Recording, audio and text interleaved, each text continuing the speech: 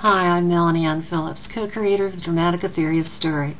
And in this episode of Beyond Dramatica, I'm going to be starting a new mini-series looking at a concept that's so integral to the understanding and use of the Dramatica Theory that without it, Dramatica really couldn't work at all.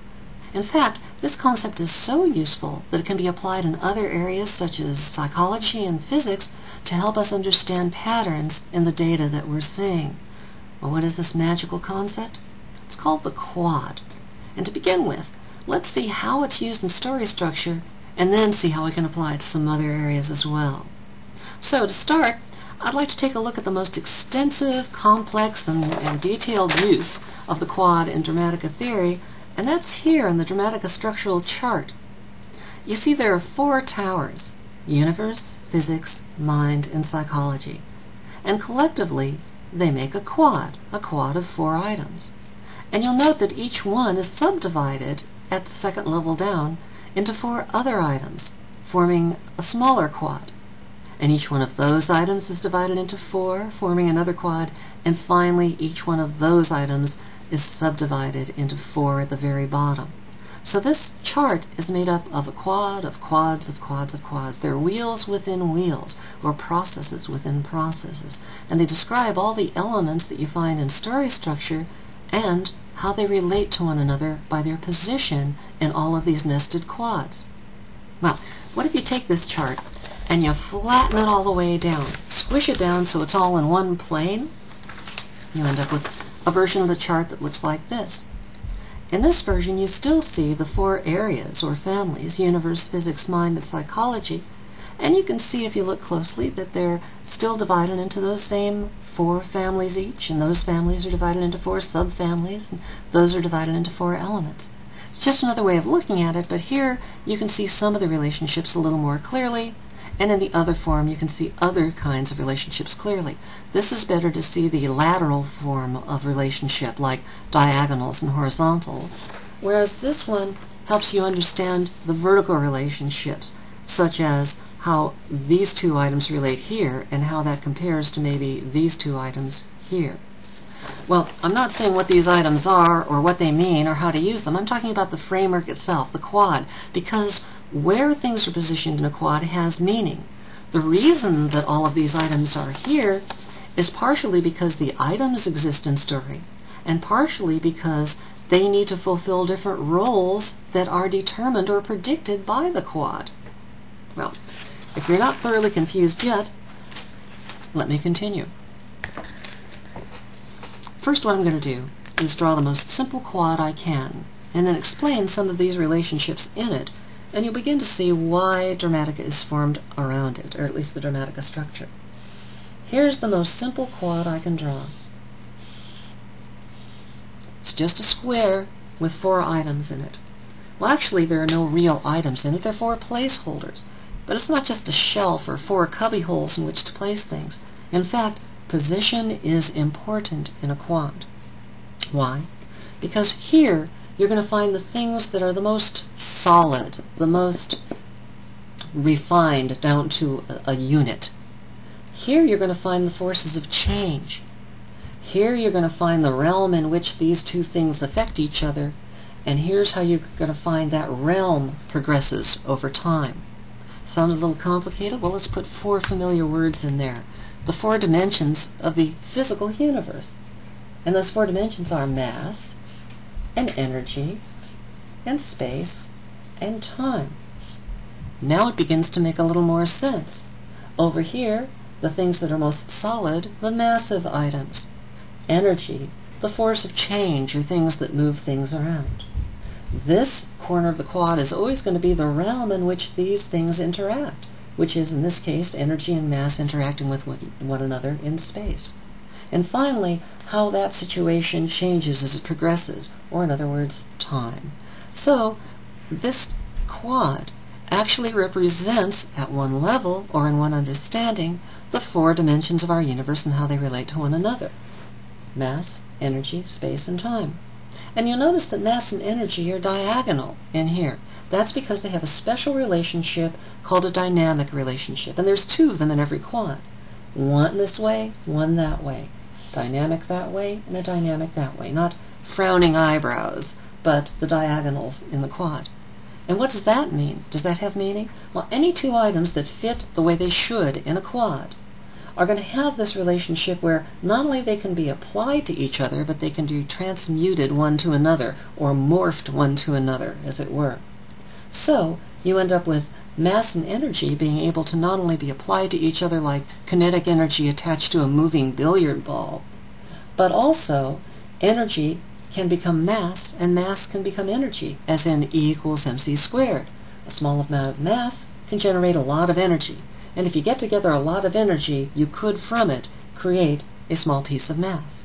Okay, so that relationship that not only can be acted upon each other, but also can be transmuted from one to another, is a dynamic relationship. And the other dynamic relationship, space and time, that's where you end up with a space-time continuum. That's why it's a continuum, because they really relate to one another. It's really almost like a spectral scale where you go from one color all the way to the end of the scale to the other. Space and time affect each other in a sense of relativity. For example, not only do you see items in space rearranging themselves over time at the basic level, which is like energy moving mass around billiard balls being knocked around, but also space and time affect one another relativistically, so that the faster you go, which is speed, which is space and time, the more time appears to slow down for you, and the more for everyone else they appear to speed up.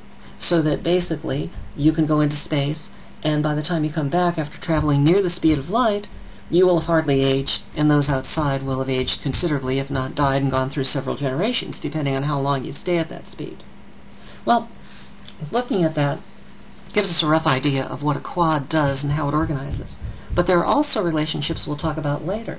The relationships this way, which are called companion relationships, and this way, called dependent relationships, which every quad has, and also two other special relationships, which we won't even get into now. That's for another one of these episodes. But to give you a better idea, a little more solid idea of how this is working, let's draw a second quad. And let's look at the four dimensions of the mind. Instead of mass and energy and space and time, we're going to have knowledge, thought, ability, and desire.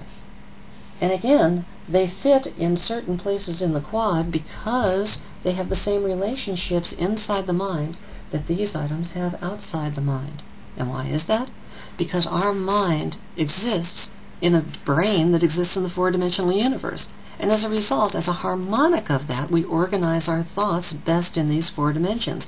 That's why we see the four dimensions of mass and energy, space and time, is because our brains exist in a universe that has four dimensions. Similarly, when we turn that same insight we have towards ourselves, truly insight, we see four dimensions as well. Knowledge is the mass of the mind. It is the particles, components, or elemental substance of the mind that is the least likely to change quickly. Energy. Thought is the energy of the mind, and it has the same relationship to knowledge that energy has to mass in the outside universe. For example, you can rearrange bits of knowledge with thought like you can rearrange bits of mass with energy to build something. So you can build a complex form of knowledge just like you can build a complex framework of mass by using energy, by using thought to rearrange bits of knowledge and bring them into conjunction.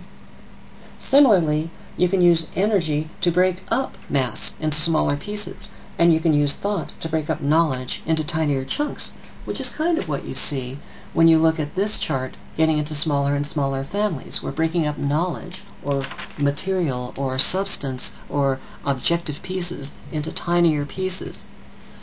Similarly, just as mass and energy can transmute in terms of E equals mc squared, a little bit of knowledge can generate an awful lot of thought, but it takes a lot of thought to arrive at a true bit of knowledge. So in fact, the relationship between mass and energy and knowledge and thought is identical dynamically. One looks at the dimensions of the external world, one looks at the dimensions of the internal world. And so you can begin to see that this area always is the most massive or knowledge-like item.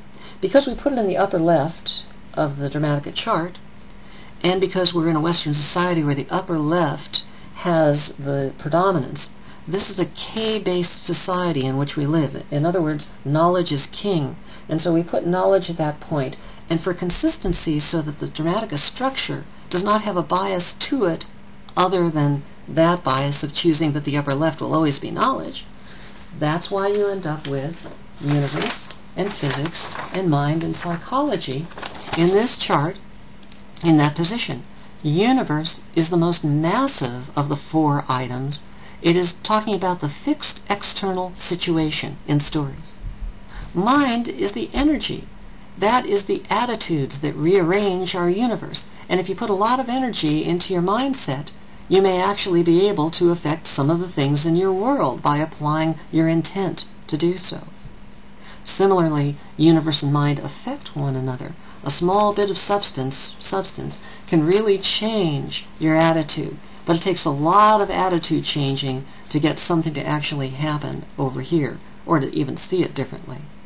Similarly, physics and psychology have that same kind of relationship of space and time. Oh, sorry, I did it again because I'm looking at the screen. Physics and psychology of space and time. Physics is talking about the way things are arranged together, the processes that are going on within universe. And psychology is talking about the processes that are going on within mind. Once again over here, we talked about knowledge and thought, but I hadn't yet talked about ability and desire. What do ability and desire have to do with space and time? Well, knowledge, if you look at ability, what's the truest real way of measuring ability? It's to compare what you know to what you don't know, minus k, or k prime if you wanted to. What you know to what you don't know. In other words, how much open space is there, and how much of it is filled by your knowledge?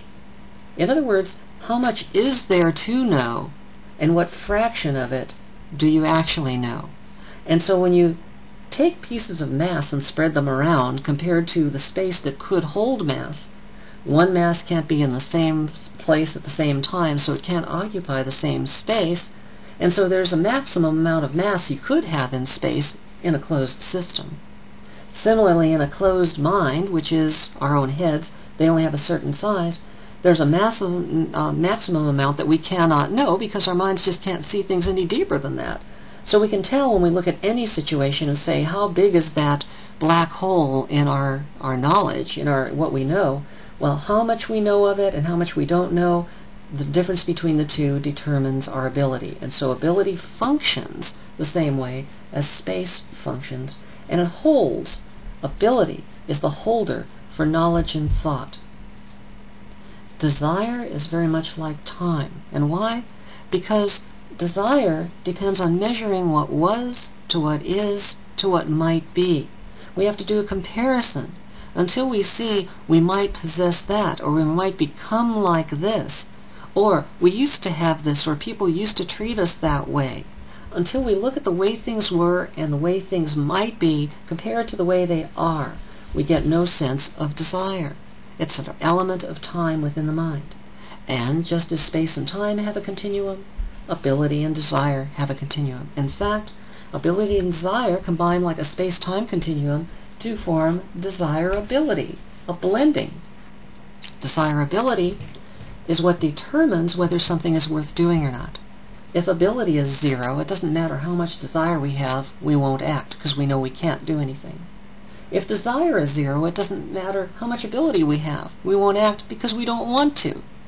But if there's more than a 0 value of desire and more than a 0 value of ability, the combination of DesirAbility means that we will act. And so this then becomes the modulator, DesirAbility, as to where we're going to apply our knowledge and our thought. What is most desirable will get our attention, and what's less desirable won't. Similarly, in terms of mass and energy, where mass and energy are relating depends on space and time. The warping of space and time determines where mass and energy will be applying what they do and how fast they will be doing it, for example. Well, that's all the time for this segment. We'll come back next time in the second part of the mini-series exploring the quad.